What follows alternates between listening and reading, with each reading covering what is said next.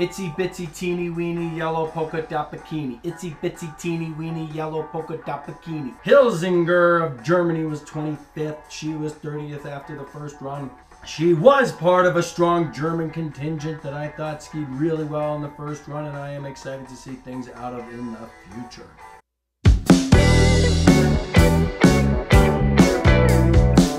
Welcome back to the race recap. I am Joe, and this is the #1 most streamed ski racing show in the upper Midwest. I just got finished watching the first Lady Slalom from Levi. It was a fantastic race. The snow conditions were perfect. The weather looked perfect. Petra Vlhova was the winner. She even mentioned in the interview at the end of the day that the weather and the temperature and the snow was perfect, and that really made her happy, and she did great out there. Before we can get to that, however, we need to talk about today's new sponsor, Devin. Devin was my high school neighbor growing up. He saw the show, wanted to be part of it, so I sold him some marketing rights to the mug. He bought himself 3 letters, Dev. We used to call him Dev anyway.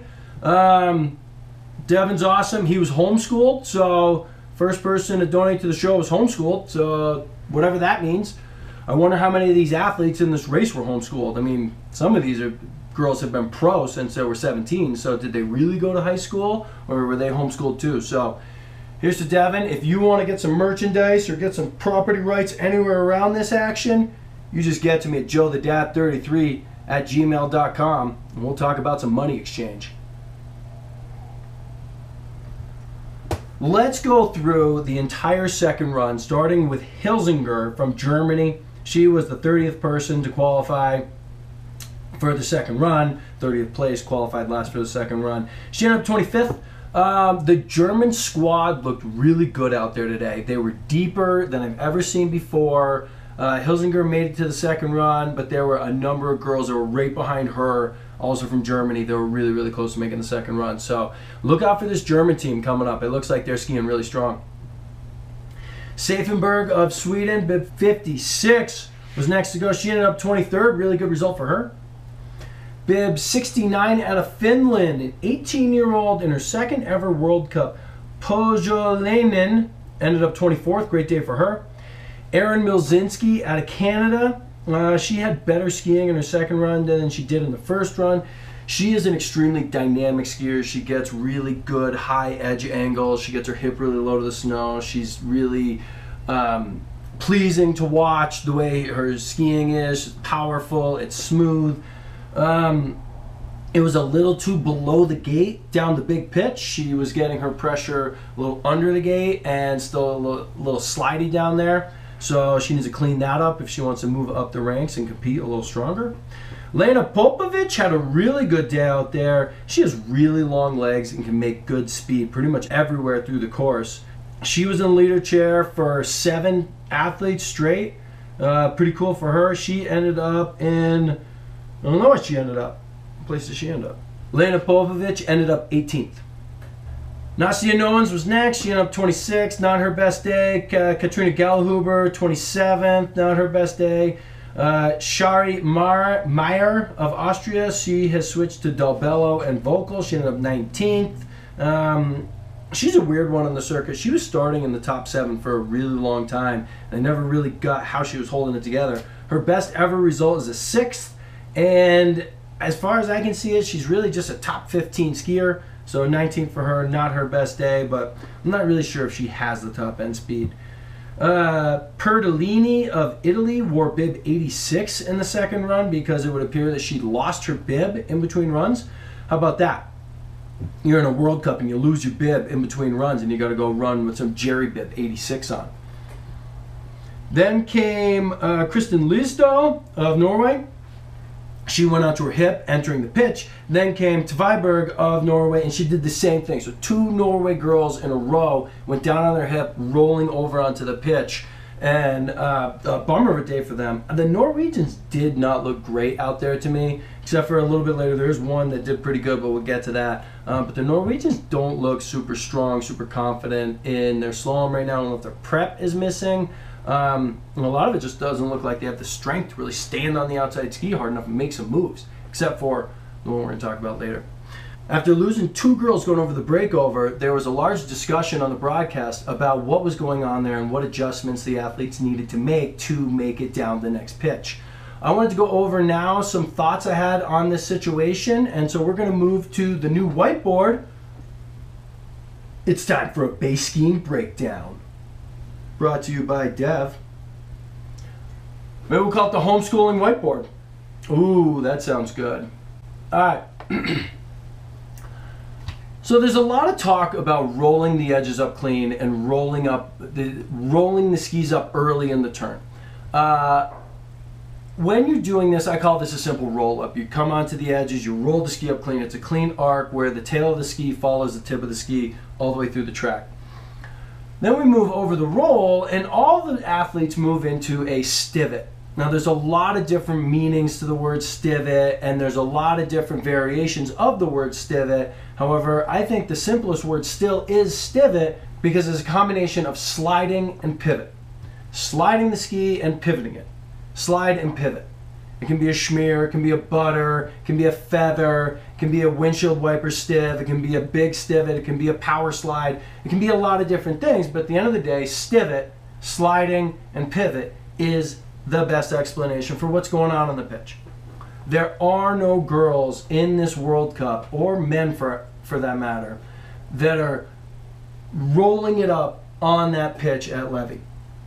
Now, up top on the flats, everybody's rolling it up. All the girls are carving the skis so that the tail is following the tip through the track it's making. When you're rolling it up on that top flat, you're not taking a risk. You're just skiing hard. Rolling it up when it's flat and easy is just that, flat and easy. And so in this top section where everybody was pumping a little bit, but rolling up all the turns, there's no risk being taken. This is just good hard slalom skiing. Now, as they broke over onto the pitch, now they needed to make some tactical adjustments, make some adjustments in their skiing. And they moved from a rolling it up type turn to a stivot turn down the pitch. Now, where you make this transition, how many gates up, how many gates over the knuckle is kind of up to you as a racer, but everybody is running a stivot down on the pitch to 1 degree or another. Now, where risk comes in skiing is in this stivot zone is how big or little of a stivot do you use to be able to go fast and move down the hill. That is risk. You are not taking risk on the top where you're rolling it up. Risk would be trying to roll it up on the pitch. And I'm just going to tell you right now, if you come in and roll it up on one of those gates on the pitch, you're going to power slide and you're going to turn to the bottom of the turn and you're going to be slow. So risk is how big or small are you feathering the skis in this stivot. Okay? I hope the diagram makes sense here. This is a rolled up line, one track through the snow. The tail is following the tip through the track it's making. Here, the tail of the ski is feathering out as the tip of the ski still runs this arc and direction. And if you look at the marker like a ski, it is lifting and the tail is sliding, sliding, sliding until somewhere, hopefully around the fall line, the skier engages the edges, makes clean snow contact, and carves and rides out the bottom. So, in the future when we talk about rolling it up, stivot, what kind of risk we're talking about, this is what we're talking about. And that's this week's Base Skiing Breakdown. Today's Base Skiing Breakdown is brought to you by Outside Ski Pressure. Get yours today. Do you want outside ski pressure like this? Because I can give it to you. I just put it in this rock and mail it to you. Don't worry, I'm legit. The reason these rocks work is because someone cared deeply about them. I use the ancient Black Hawk tradition of self-actualizing the outside ski pressure into the rock. Is it in? Yeah, I think it is. Just pull it out of the package and it's yours. Outside ski pressure rocks are $600. Each are made special order. Please contact joethedad33@gmail.com for ordering instructions.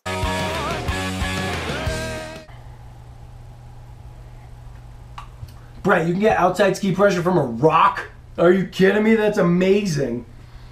All right.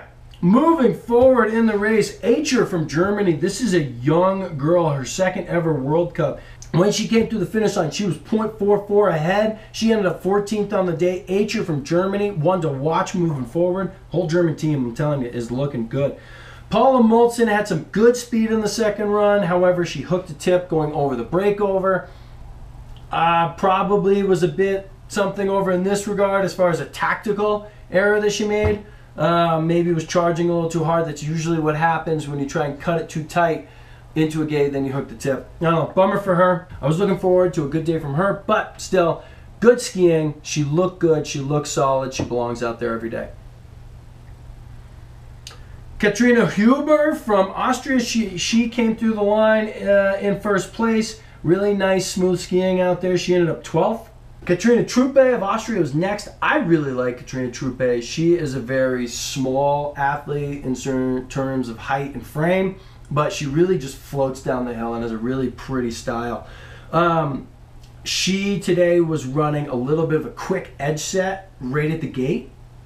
And it's interesting, if you're watching on Peacock, go back, watch Katrina Truppe's run. Watch where her edge pressure is, especially on the pitch, where her edge pressure is at the gate, how it's a quick pressure at the gate, and then she gets her direction changing to the other way, quick hit, boom, go in the other direction.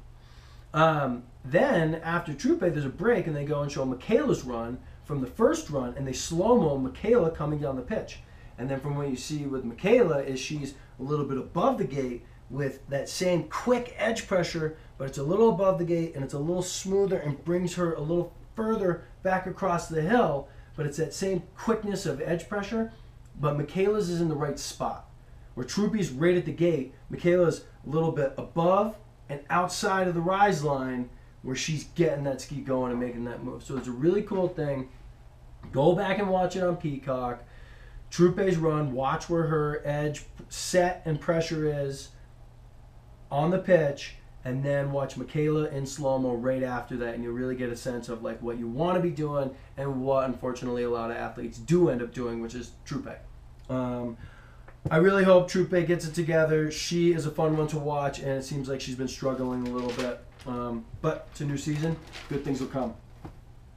Ana Bucic, Slovenia, she had a really good day out there. She ended up 11th today. She is running what I call the Austrian slalom technique, which is where you get your hips facing towards the next gate in the course when you're hitting the gate you're at, versus what would be a more traditional style where the hips are turned and a little more square, facing down the fall line when you're hitting the gate instead of facing that gate you're going to. So Austrian slalom technique, hips are facing towards the gate that they're headed to when they're at the gate they're at.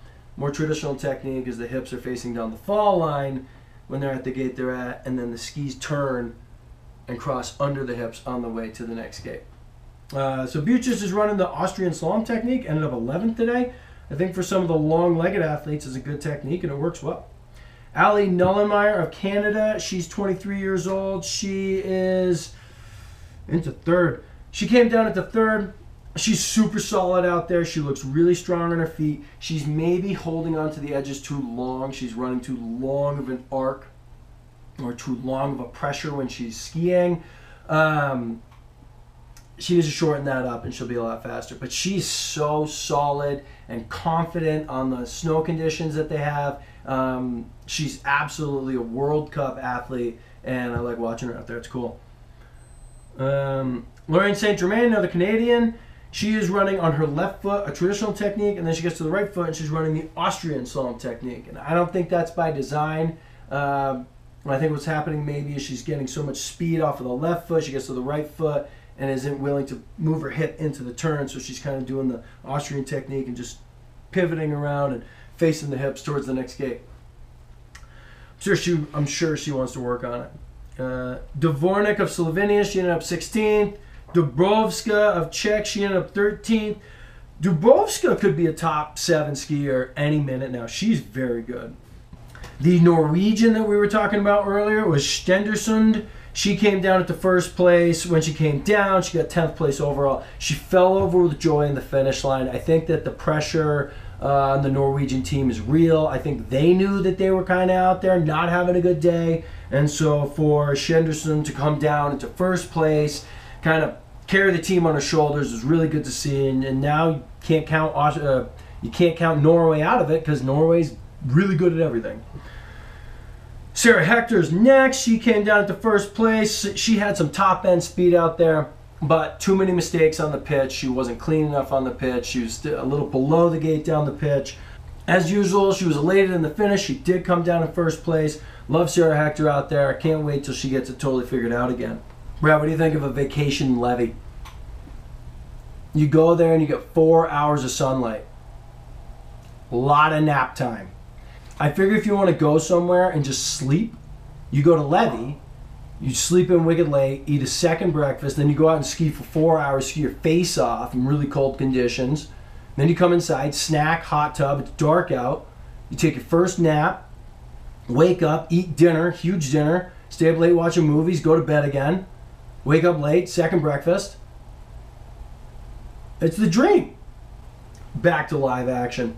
Wendy Holdner is back. She looked so good out there. She came down 0.42 ahead. She apparently hurt both of her wrists in a fitness apparatus accident. She fell off of a fitness apparatus. I don't know what that means, but apparently Wendy Holdner had 2 bad wrists, but she went out there, she charged, she looked good, she was smooth, she's strong. She's back, all the way back. It's totally awesome. Lena Dürr. I am so pumped on this one because I do feel like I called it. Lena Dürr came down the finish line, 0.66 ahead. She ripped the bottom. I want to talk about the bottom in detail from here on out. Now, I've got it fully diagrammed out. Start house is up here, top flat's up here. This is split number 2 as we come over the rollover, left foot, and then we get into the right footed delay. Now, it was really tricky here to watch on Peacock because the camera was switching halfway through the delay here. And so as you get the upper camera, you come through here, they'd go into the delay, it'd switch cameras, and you'd see them hit a right-footed gate, and then you'd see them hit another right-footed gate from another angle, and then boom, they were rolling over on the pitch here. And so it was really quick, and I had to fast forward and rewind to figure out this is a delay right here that they came over. Came through the delay, and then 1, 2, 3, 4, 5, 6, 7, 8, 9, 10 rhythm gates down that top pitch right there. Hairpin, and then 1, 2, 3, 4, 5, 6, 7, 8, 9, 10, 11 open gates until they hit the flush on the flat, and then 1, 2, 3, 4 gates to the finish line. Okay, so now we got it. Split number 2 is the gate before the delay coming over the rollover. Split number 3 was 1, 2, 3, 4, 5, 6 gates after the hairpin coming off of the pitch. Still fairly steep right here, but the main part of the pitch is certainly up here. So, Lena Dürr, where did she get it done? A lot of talk was made about the gate on the rollover. Not everybody made a clean turn on the rollover. Lena Dürr did decent on the rollover. Where Lena Dürr got it done is she started ripping somewhere around in here, about 5 gates above the hairpin on the pitch. She started ripping and she started edging the ski into the fall line. Quick edge sets and pressures. She was up tempo and she was above the gate all the way and just ripped all this. She was pushing hard and was fast from all the way up here all the way to the finish line. That's where Lena Dürr got it done with some really special skiing. I encourage everybody to go back, watch her run again. Fantastic. Katrina Leensberger was next. She was silky smooth on the top flat, just classic Leensberger, but then down the pitch just made mistakes, not typical mistakes. That was the thing about her last year. She never made a mistake. She was just rock solid every run. She gets the most out of her skiing with the least amount of movement of anyone I know in the World Cup. She just kind of flies down and everything's efficient, good. The hands are a little high, but it's smooth, it's fast. It was that on the top flat. She didn't have it on the pitch. She ended up in 6th place on the day. Still a good result for her. Michelle Guissin was just too long on her edges. Now, Guissin might have the closest it is to an A-frame and maybe even a ski deviation as there is out there on the World Cup. And she's okay with that. She can be fast with that if she gets clean edge sets and rides a ski across the hill, super clean every time. However, She was just too long on the edges, still sliding the ski too far below the fall line, and just didn't have a total A game on the second run. They talked about some health situation she has, where she doesn't have energy on the second run. It looked to be like that was the case today. Anna Sven Larsson was up next. She came down into second place. She looked good. Sven Larsson, made a great move right here on the rollover. She came through the delay, did a really good job, buttered the tails here on the rollover, and went 1, 2, 3 with really good skiing there. And then she maintained that good skiing, and then she just kept that same skiing, kept that same skiing, kept that same skiing, and then made it to the finish. Sven Larsson never dialed it up in here. She never picked her tempo back up and started to hammer again, where Lena Dor made the same good move over here. Maybe not as good a move on the rollover as Sven Larsson, but here Lena Dor picked it up, and Sven Larsson just maintained this intensity down through the finish. Sven Larsson ended up 5th on the day. Psyched to see her back on the circuit. She's awesome. She's going to be another total threat out there the rest of the season. Shiloh Carr. She came down into second place. Here's a girl who is a relative unknown on the World Cup circuit and came through that finish line like she was mad that she wasn't in first place. No one out there intimidates her. She wants a podium, and she's going to get it. I like this girl. She ended up 4th. Then came Michaela Schifrin. All right, Michaela. We've all seen it now, and if you haven't, we've got to go out and watch it. Michaela comes over onto the roll, and she made a good move here on the rollover gate, but then she just wasn't quite on her skis quite right. She was behind the course through here, low pressure under here, low pressure under here, and then here it is, the 5th gate into the pitch. This is where she makes that weird move where she like steps up off the ski and then got it going again. And from here to the bottom, she ripped, and she was totally sick, and that was vintage Michaela. But she didn't have a good section just in these 5 gates right here, and that's what really cost her at the end of the day. Lena Dor beat Michaela Schifrin straight up in this run. I think it's fantastic. I'm sorry for Michaela. Obviously, I'm rooting for her. But then came Petra Vlhova. Now, Petra, just a dynamite run. I thought after Michaela's run that Michaela had charged the top enough. I wasn't sure about the pitch, where it was going to be. And then Petra goes, and Michaela made up 300ths on Petra across the top flat. And I was like, all right, this is good. Now Michaela just is going to keep on going the rest of the way down. However, Petra came over this rollover, did not make a mistake, and absolutely charged it, maintained that good, quick, high edge pressure, boom, all the way through here, all the way to the bottom. She won the whole run. Petra was just outstanding out there. And then Petra, in the interview at the end, named her reindeer Mikael, who is now the love of her life. Love this stuff. Let's flip it back around here. Let's talk about this high edge pressure. Let's talk about all this. As the pitch increases, the need for a stivet becomes more and more, and the degree of which you are going to execute the stivet varies on how much the pitch is. But for this example, we're just going to picture that the girls are on the pitch at Levi, in between the breakover and the first hairpin on the pitch. So the pitch at Levi, this is what we're looking at. When somebody is above it or skiing well, it's going to look like this, where the tails start feathering somewhere out in here. You get a little tail feather coming in, tails feather, and then the pressure, the connection with the snow happens somewhere here in the fall line, where the ski is bending. The ski is bending up in here, but this is where it connects to the snow, and boom, and then arcs out. Okay, this is a good, proper ski line.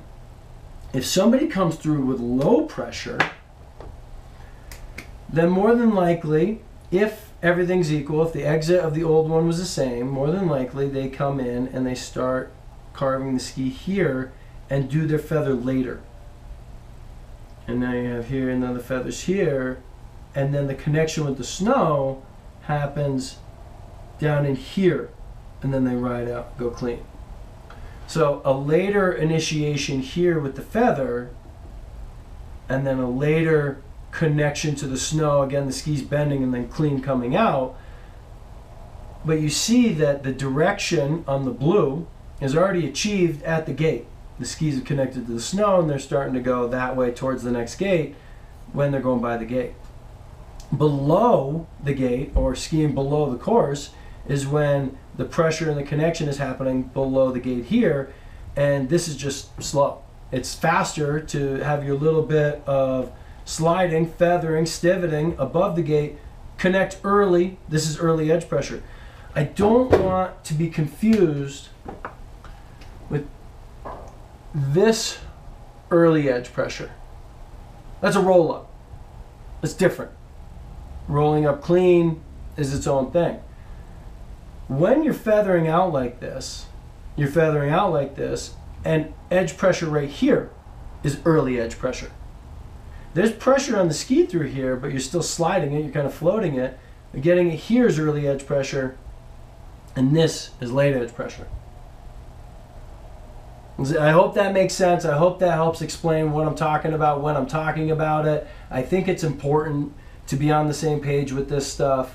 I think it's really important to start talking about sliding and what the slides look like, how big they are, where they are, when to use them, when it's appropriate, and then we can get more kids skiing above the gate, more kids winning races. That is my wrap up on the second run itself. Again, Petra Vlhova, she's your winner. She was the best both runs. She is just skiing fantastic. She looked great out there. Michaela Schifrin is still great. Did not have her A game out there to fully win a World Cup. And then Lena Dürr of Germany on the podium with some really special skiing. I hope she can keep that going and move it into the rest of the season. There were some other Americans and Canadians out there today. AJ Hurt, let's just go through them. AJ Hurt, Amelia Smart, AJ Hurt of the U.S., Amelia Smart of Canada, Nina O'Brien of the U.S., Lila Lapani of the U.S., Ronnie Remy of Canada. Basically, all those girls were below it, or their pressures were below the gate. Maybe they were trying to get early edge pressures up in here, and they were having to just hold on and weren't getting a clean grip to it till later. I don't know, but once you're behind it, it's hard to get back in front of it. And that's something that Michaela did that was so amazing out there today. Michaela was starting to get behind it. She was behind it here. And in one gate, she just stood herself up, got back online, went with her ankles and knees, windshield wiper them out into the fall line, found that good early edge pressure at the gate, and boom, ripped the rest of it. She made a recovery. She realized she was in trouble, and in one gate, she switched it and got back to her line. Sure, for 5 gates she was out of sorts, but in one gate she switched it back to being online. Our girls, the American girls and the Canadian girls that are making the second run, they're holding on to that late edge pressure the whole way down the pitch and not making the adjustment in one gate, which is all the time you get to make the adjustment. It's something they got to work on in the future. It really looked like all of our girls were fast on the top flat and good on the bottom flat, and they are just missing it on the pitch. And I hope that they can start maybe trying harder to slide better. That way they can have clean completions and then make second runs and then start to tighten up their line and be more aggressive on the pitch once they've made the second run. That'd be my thoughts. I don't know. It was a fantastic race out there. I'm really glad I woke up early and watched it, and I hope all of you are finding some value in this. Sorry, I'm not as clean and polished as some of the ESPN guys, but I'm trying, I'm learning, I'm having a lot of fun doing it. Please leave comments below, like, subscribe, share me on Reddit. As always, keep shredding.